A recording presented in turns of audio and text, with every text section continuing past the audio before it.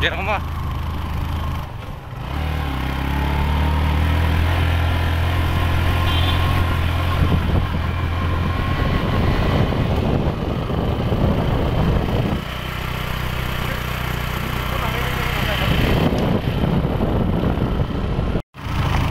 প্ৰচণ্ড গ্ৰীষ্মটো শীতলতাৰ স্পৰ্শ দিবলৈ ৰৈ আছে এইখন ঠাই। আপোনালোকে দেখিবলৈ পাইছে প্ৰাকৃতিক সৌন্দৰ্যতাৰে পৰা অসমৰ এইখন ঠাই। অসমৰ অংশ দীঘল গাঁওখনৰ হৈছে লাম্পি। অসম আৰু মেঘালয় সীমান্তত অৱস্থিত কামৰূপ গ্ৰাম্য জিলাৰ অন্তৰ্গত লাম্পি এই প্ৰচণ্ড গ্ৰীষ্মটো দেহ মন শীতলাই দিয়ে। সেয়েহে আমি বন্ধুকেইজনমানে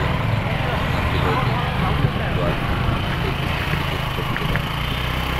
এতিয়ালৈকে কৰোণা মহামাৰীয়ে এই গাঁওখনত স্পৰ্শ কৰিব পৰা নাই। চাওক মোৰ এই বিশেষ প্ৰতিবেদন।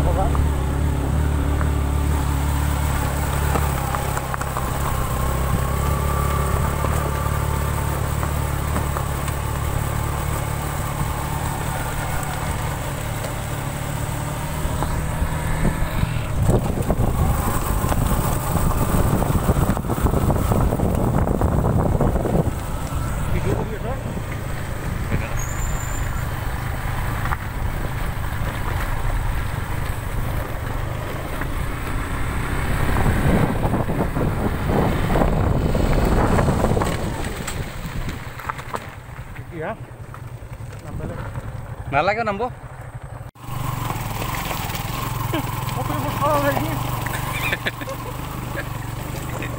সিও ৰিয়েলাইজ কৰিছে খোজ কাঢ়িব লাগিব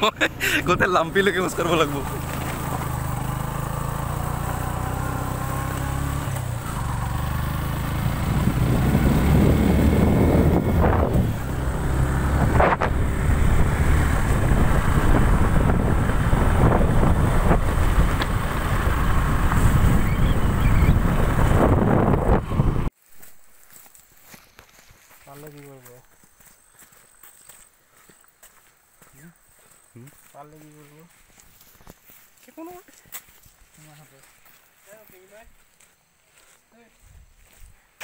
আগত আগত আগত আগত বাদি এতে খাও দে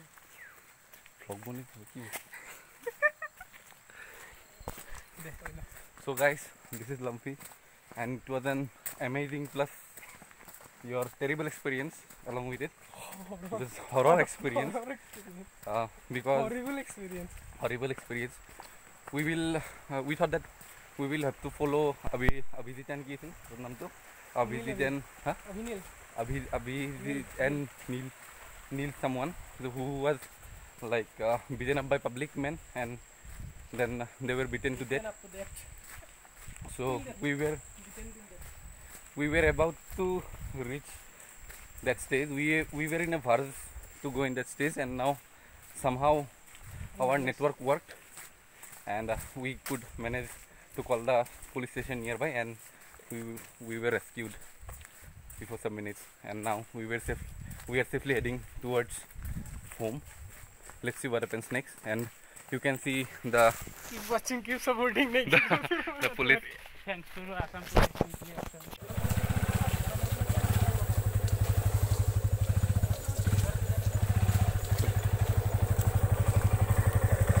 So guys,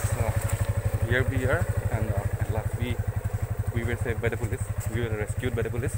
or else like we wouldn't have rescued by anyone here. So there was language problems and all with the local villagers here, but somehow we could manage the contact to establish a contact between them and also our fortune gave full support with us. We gave full support to us. That is why like we could get network and we could finally call the police and then we were rescued finally. And these are the guys and those were the policemen.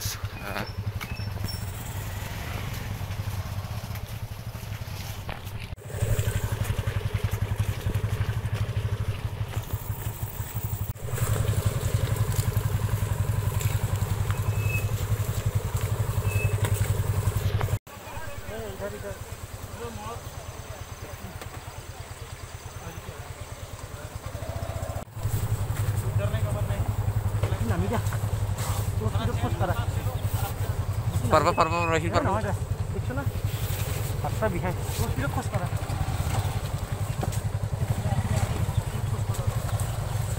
खाना बहुत मुश्किल है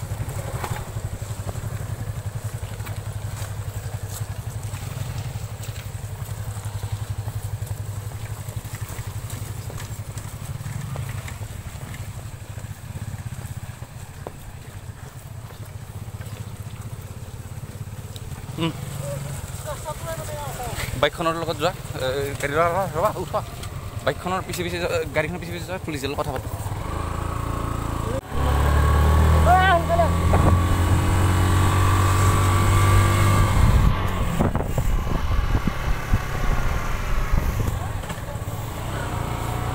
আগত হা নহয় আগত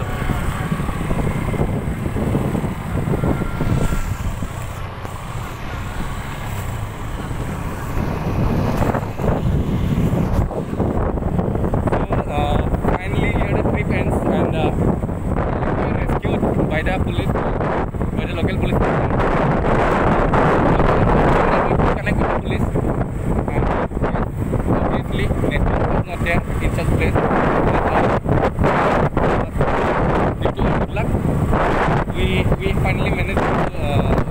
to some network there and we could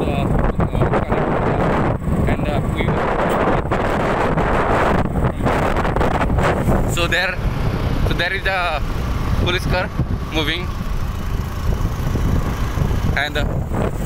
these are my friends. So yes, the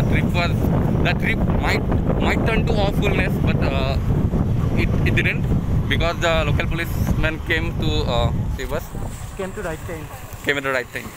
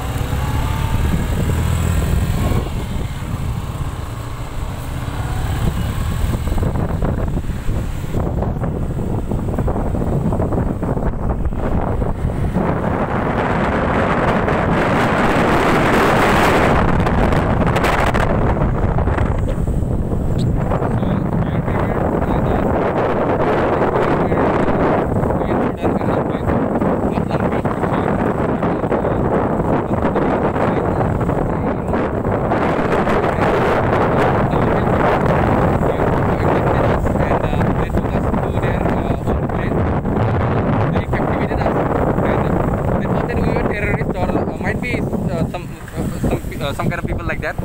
but finally we could manage to call the police, and then somehow we were saved here. And so here are my friends, so in my behind, and these are the policemen, so who saved us from them. And also thankful to Meghalaya police as well as our Assam police, that they came in time and just they rescued us from them. And you can see the amazing view here. Besides the trouble that we faced, things were well, activating, and you can see in this summer class also you can see the falls there in the top of the hills. These are the policemen. So who rescued us.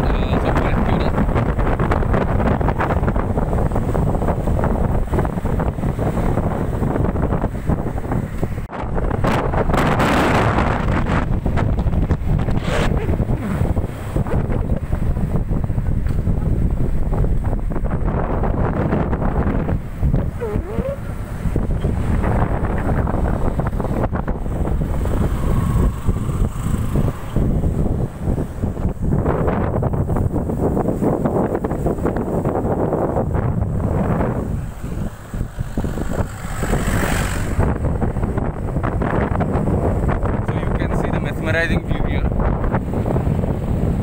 So it's just we have crossed the Meghalaya border, and we are here in Assam, and we are in the border of Assam Meghalaya, and you can see the mesmerizing view. The view is quite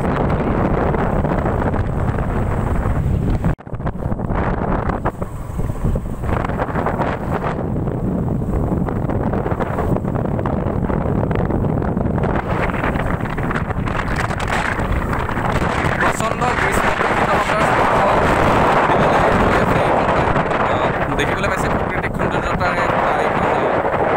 এইখন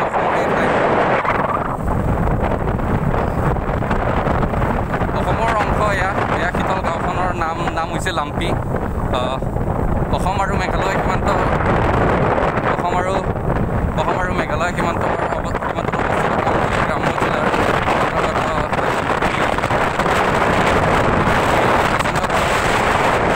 আপুনি দেখিবলৈ পাইছে।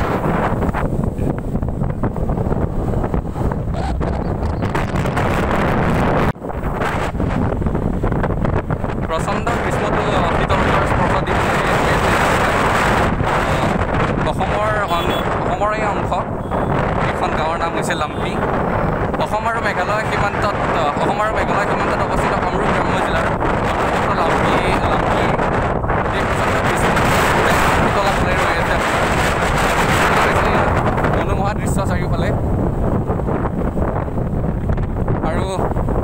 এইখনেই police van যোনখনে আমাক এই পবিত্ৰ কেইজনৰ পৰা আপোনাক ৰক্ষা কৰিলে একচুৱেলি আমাৰ ভাগ্যখন ভাল বুলি ক'ব লাগিব যে আমি নেটৱৰ্ক নোহোৱা জেগা এটা নেটৱৰ্ক পাই পেলাই কিছু সময়ৰ কাৰণে নেটৱৰ্ক পাই পেলাই আমি এনেকৈ কণ্টেক্ট কৰিবৰ কাৰণে আমি সক্ষম হ'লোঁ আৰু এনেদৰে আমাক তুলিছে তাহাঁতৰ পৰা সুৰক্ষিতভাৱে আমাক লৈ আহিল So hey guys, here we end the trip and this is Meghalaya and these are guys behind me and you can see the policemen moving forward. They actually guided us and they rescued us from the mob and we finally arranged to escape somehow with the help of this policeman and thanks to Meghalaya police and Assam police as well. And you can see the mesmerizing view here. Quite spectacular and according to Assam it's quite delightful to visit here in this season to soothe the soul, so your mind, the way to stress. Yes, the memory plant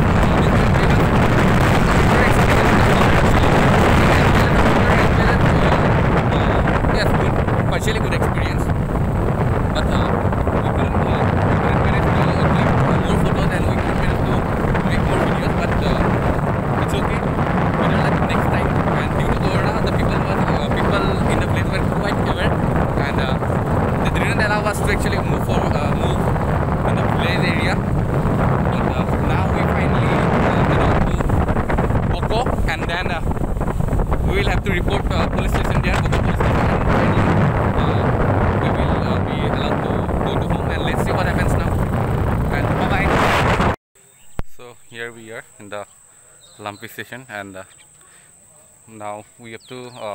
give all the records and data of us, provide the record and data of us, and the people here are so well behaved, completely different from them where we were abducted,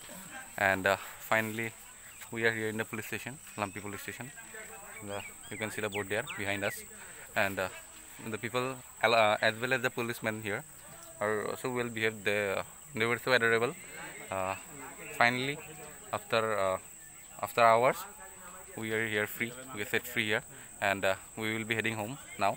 and it's about 5:31 p.m. So here we are finally in the Boko, and here we are in the police van. So these are the guys, and we are heading towards the medical. They will do some medical tests on us, and they will confirm that if anybody have harmed us or not, and then some formalities will be there, and after that like finally we can go home. Hi Saidi,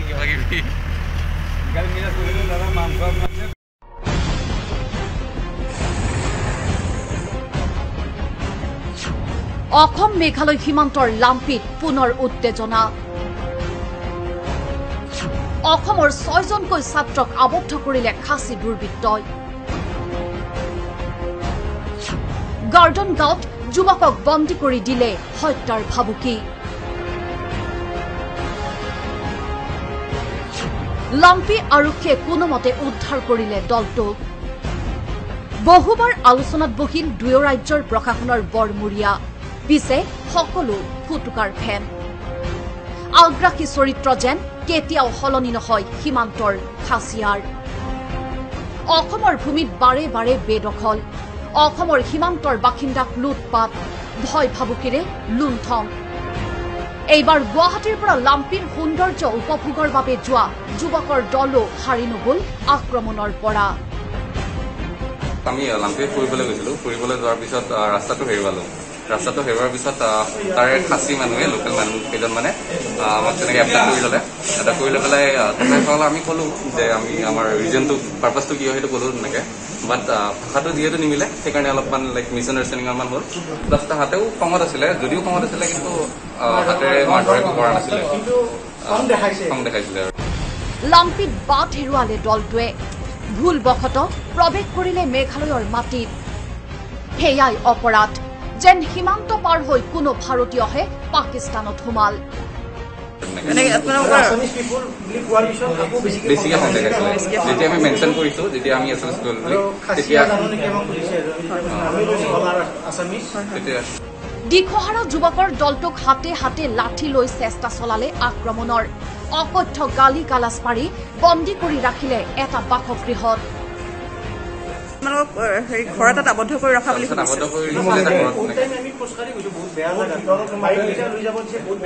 খোজকঢ়াই লৈ গৈছে প্ৰথমতে সেইখিনি অলপ misbehave কৰিছিলে ৰাস্তাটোত তেনেকে যদিও physically একো কৰা নাছিলে বাট মিছবিহেভ অলপমান কৰিছিলে আপোনাৰ কথাৰে হওক হেৰিয়ে হওক লাঠি চাঠি লৈছিলে আমি কৈছো অসমত মেঘালয় তাতে সেইটো নুশুনে কেৱল কৈ তাহাঁতে অসমীয়া হয় কাৰ্যক্ৰমত আছা বহুত বেয়াকৈ মানে ব্যৱহাৰ কৰিছে মাৰিব মেঘালয়ত অসমীয়াক বন্দী কৰাৰ খবৰ পালে লাম্পি আৰক্ষীয়ে লগে লগে অভিযান মাত্ৰ 20 মিনিটত লাম্পি আৰক্ষীয়ে প্ৰাণ ৰক্ষা কৰিলে যুৱকৰ দলটোৰ পুলিচৰ ৰেছপন্সটো খুবেই ভাল পাইছো কাৰণ আমি বহুত ভাল ৰেছপন্স পাইছো পুলিচ ষ্টেচনৰ পৰা পুলিচৰ পৰা যিজন গৈছিল আইচি স্যাৰ তেখেতৰ পৰা ভাল ৰেছপন্স মানে উইদিন 20 মিনিটছ মানে লাইক পুলিচ হাজিৰ হৈছিলে মেঘালয় পুলিচ হৈছিলে আচলতে সীমান্তত বাস কৰা খাচিয়াৰ কেতিয়াও সলনি নহয় চৰিত্ৰ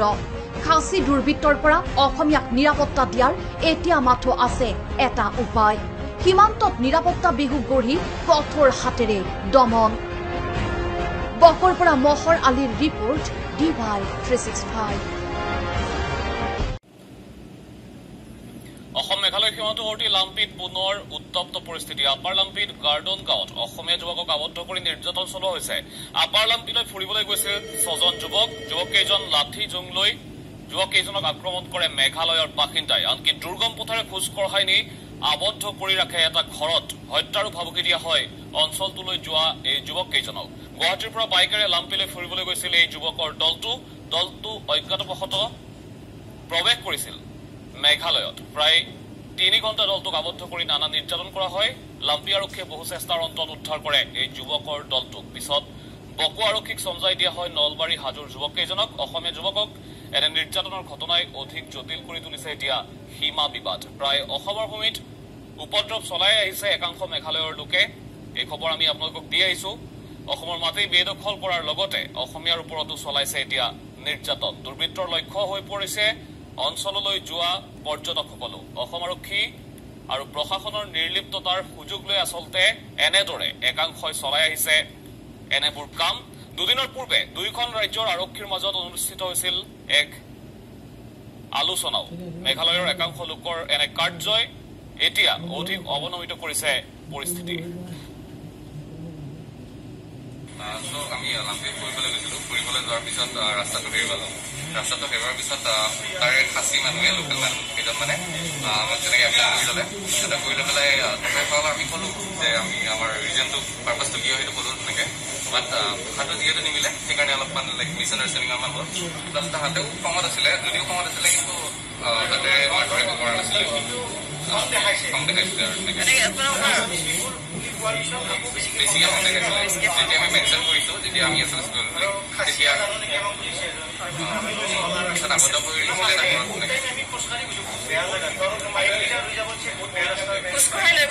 সেইখিনি অলপ মিছবিহেভ কৰিছিলে ৰাস্তাটোত তেনেকে যদিও ফিজিকেলি একো কৰা নাছিলে বাট মিছবিহেভ অলপমান কৰিছিলে আপোনাৰ কথাৰে হওক হেৰিয়ে হওক লাঠি চাঠি লৈছিলে কিন্তু একো ভাগ লগোৱা নাছিলে বাৰু কিন্তু যেতিয়া আমি ঘৰটোত গৈ পালোঁ তেতিয়া আবদ্ধ কৰি ৰাখিছিলে কিন্তু প্লেচমেণ্ট নে কিবা বুলি ক'লে তেখেতসকলে হেডমেন গাঁওবুঢ়া নেকি তেখেত অহাৰ পিছত তেতিয়া মানে আমি কমিউনিকেট কৰিব পাৰিলোঁ বিকজ তাতে ইংলিছ জানে তেনেকৈ চ' ইংলিছৰ মাধ্যমেৰে আমি তেখেতসকলক কমিউনিকেট কৰি পেলাই আমি পুলিচক তেনেকৈ জনালোঁ অসমত মেঘালয় তাহাঁতে সেইটো নুশুনে কেৱল কৈ তাহাঁতে অসমীয়া হয় কাৰ্যক্ৰমত আছা সেইটোৱে আৰু তাহাঁত যেতিয়া ৰেস্কিউ কৰি আনিলে ৰেস্কিউ কৰি অনাৰ পিছত আমি লাম্পি থানাত সোমাই গ'লোঁ লাম্পি থানাত তেনেকৈ আমাৰ ৰেকৰ্ডছবিলাক ল'লে ৰেকৰ্ডছবিলাক লৈ পেলাই ইয়ালৈকে ৰেফাৰ কৰি দিলে নমস্কাৰ পুনৰ স্বাগতম জনাইছো লাম্পিৰ এটা খবৰ আপোনালোকক এই মুহূৰ্ত দিব বিচাৰিছো উত্তেজনা অব্যাহতই থাকে লাম্পিত বিগত কেইবাদিন ধৰি লাম্পিত বিভিন্ন ধৰণৰ ঘটনা সংঘটিত হৈছে তাৰ মাজতে প্ৰাকৃতিক সৌন্দৰ্য উপভোগ কৰিবলৈ যোৱা 6জনীয়া ছাত্ৰৰ দলক এবাৰ আবদ্ধ কৰি ৰাখিলে দুৰ্বৃত্তই মেঘালয়ৰ দুৰ্বৃত্তই আবদ্ধ কৰি ৰাখিছিল অসমৰ 6জনীয়া এটা ছাত্ৰৰ দলক অসম মেঘালয় সীমান্তৰ আপাৰ লাম্পিত গুৰডন গাঁৱত আবদ্ধ কৰি ৰাখিছিল সেই ছাত্ৰৰ দলটোক পথ হেৰুৱাৰ ফলত ছাত্ৰৰ দলটো উপস্থিত হৈছিল গুৰডন গাঁৱত হাতে হাতে লাঠি লৈ ধমক দি দুৰ্গম পথেৰে খোজ কঢ়াই নি আবদ্ধ কৰি ৰাখিছিল সেই ছাত্ৰ কেইজনক খাচী সম্প্ৰদায়ৰ 12জনীয়া দল এটাই আবদ্ধ কৰি ৰাখিছিল সেই দলটোক আৰু অসম আৰক্ষী আৰু মেঘালয় আৰক্ষীৰ আলোচনাৰ এদিন পাছতে এই কুকাণ্ড সংঘটিত কৰে মেঘালয়ে যুৱক কেইজনক অসমীয়া বুলি উল্লেখ কৰাৰ পাছতে উত্তেজিত খাচী লোকে আবদ্ধ কৰি ৰাখে অসমৰ লাম্পিৰ প্ৰাকৃতিক সৌন্দৰ্য উপভোগ কৰাৰ বাবে গৈছিল সেই ছাত্ৰ কেইজন ভয় শংকাৰ মাজত প্ৰায় 3 ঘণ্টা ধৰি আবদ্ধ হৈ থাকে সেই ছাত্ৰ কেইজন আৰু অসমৰ লাম্পি আৰক্ষীয়ে উদ্ধাৰ কৰে ছাত্ৰৰ দলটোক নিশা বকো আৰক্ষী থানাত উপস্থিত হয় সেই দলটো আৰু মেঘালয়ত দুৰ্বৃত্তই আবদ্ধ কৰি ৰাখিছিল অসমৰ সেই 6জনীয়া ছাত্ৰৰ দলক অসমৰ লাম্পিৰ প্ৰাকৃতিক সৌন্দৰ্য উপভোগ কৰাৰ বাবে সেই ছাত্ৰ কেইজন গৈছিল কিন্তু হাতে হাতে লাঠি লৈ তেওঁলোকক ধমকি দি দুৰ্গম পথেৰে খোজ কঢ়াই নি আবদ্ধ কৰি ৰাখে সেই দুৰ্বৃত্তৰ দলটোৱে খাচী সম্প্ৰদায়ৰ 12জনীয়া এটা দলে আবদ্ধ কৰি ৰাখিছিল সেই ছাত্ৰৰ দলটোক আৰু অৱশেষত আৰক্ষীয়ে উদ্ধাৰ কৰিবলৈ সক্ষম হয় আৰু নিশাৰ ভাগত বকো থানাত আহি উপস্থিত হয় সেই ছাত্ৰৰ দলটো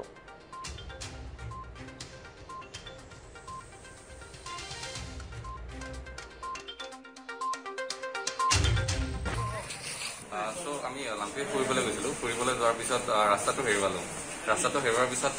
তাৰে খাচী মানুহে লোকেল মানুহ কেইজন মানে আমাক তেনেকৈ এপ্লাই কৰি ল'লে কৰি লৈ পেলাই তেখেতসকলে আমি ক'লোঁ যে আমি আমাৰ ৰিজনটো পাৰ্পাছটো কি হয় সেইটো ক'লোঁ তেনেকৈ বাট ভাষাটো যিহেতু নিমিলে সেইকাৰণে অলপমান লাইক মিছ আণ্ডাৰষ্টেণ্ডিংমান হ'ল প্লাছ তাহাঁতেও খঙত আছিলে যদিও খঙত আছিলে কিন্তু হাতেৰে মাৰ ধৰা একো কৰা নাছিলে খং দেখাইছিলে আৰু বেছিকৈ খং দেখাইছিলে যেতিয়া আমি মেনশ্যন কৰিছোঁ যেতিয়া আমি আছামিজ বুলি তেতিয়া ঘটনাটো কেতিয়া হৈছিলে ঘটনাটো আজি দুপৰীয়া এৰাউণ্ড 1:30 12:30 বজাত হৈছিলে আৰু তোমালোকক ঘৰ এটাত আবদ্ধ কৰি ৰখা বুলি আবদ্ধ কৰি